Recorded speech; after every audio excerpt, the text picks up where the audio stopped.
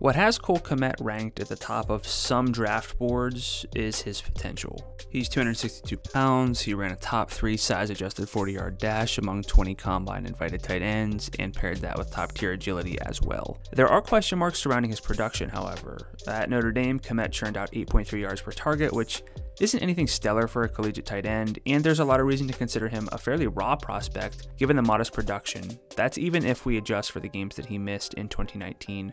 There's definitely a hint of Travis Kelce in his profile, but a more appropriate comparison is going to be Vance McDonald, another big athletic tight end who can make waves at the next level in the right offense.